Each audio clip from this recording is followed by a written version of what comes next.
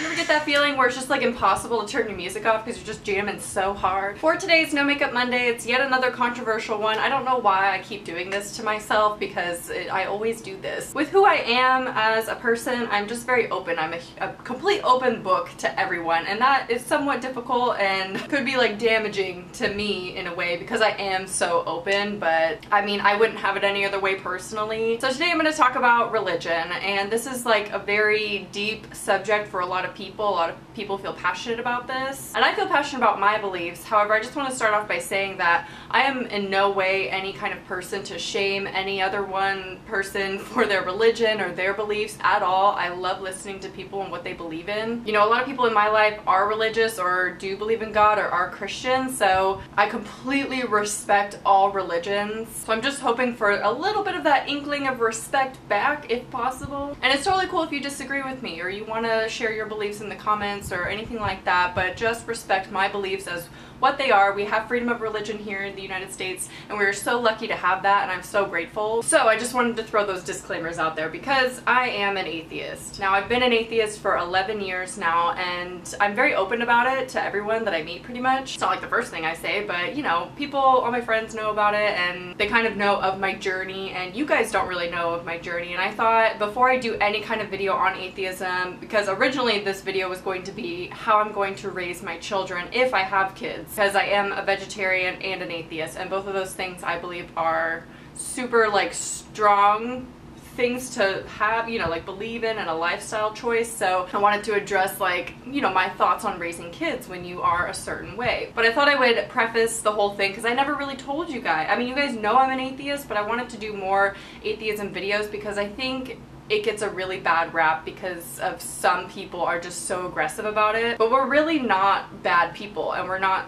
you know, Satanists, which I don't know why they even go hand in hand. Atheists means no religion, no God. Satanism, they obviously worship Satan, so I don't know why they're always compared. People think that we have no morals or we don't make good decisions or anything like that, but I genuinely think that I'm a pretty decent person, and I'm an atheist and have been for years. So it all started back when I was younger. I never really went to church. My parents never went to church. I've been to church a few times, and honestly, the most recent time I can think of, I believe I was like 19 or 20 or something like that. And I went with my friend because she asked me to go with her to church. And honestly, it was a horrible experience. I don't like church at all. I don't like going, and I believe I'm fair to say that. If it works for you, by all means, go to church every week. I felt like an outcast. I didn't fit in. I was an atheist at the time, so obviously I didn't fit in. I felt like people could tell that about me, which is stupid. They can't. My parents did raise me Christian for the most part. My mom more so than my dad. My mom is a lot more religious. My mom prays on a regular basis, and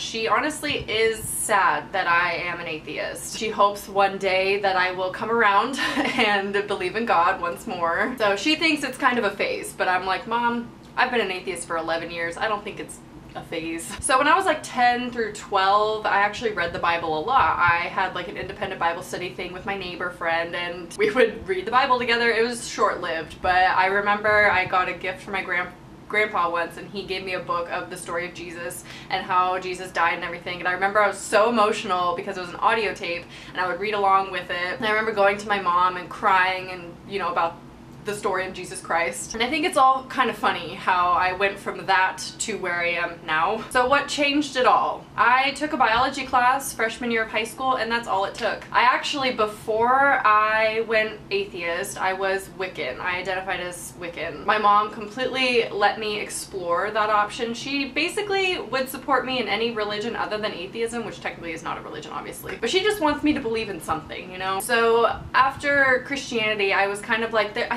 I believe more in Mother Nature as a being and as a spiritual entity than I do God. So then I started to worship nature, and I was obsessed. I would cry, like going on drives in the backseat with my parents. I would bawl my eyes out when I saw pollution. Like, I was hardcore into it. I have practiced some spells here and there, being Wiccan. That also was very short-lived because as soon as I took a biology class freshman year of high school, that changed my perspective entirely. Now, they teach evolution in high school, which I think is a very important thing because regardless if you're religious or not, that to me is scientific proof. And I think it's really important that we're educated on it. Now, you may have different beliefs as far as, well, then you might as well teach creationism as well. But because that's not rooted in science for me, that's rooted in faith, I don't think it has anything to do with education. Those are my beliefs though, like I said. So as soon as we learned about evolution and stuff, I just turned. It was basically overnight. I turned into an atheist and I've never looked back since. To this day, I still only believe in science. I don't believe in much of the spiritual world at all. You know, I don't believe in karma. I don't believe in soulmates or meant to be's or everything happens for a reason. I don't believe in spirits or auras or, you know, ghosts or anything in the spiritual realm at all. Okay, talking crystals now. There's like a trendy thing happening with crystals, which I have crystals. They're on the table right over there. And have I used them for meditation? Yes. Have I brought them with me to dentist appointments because I'm terrified?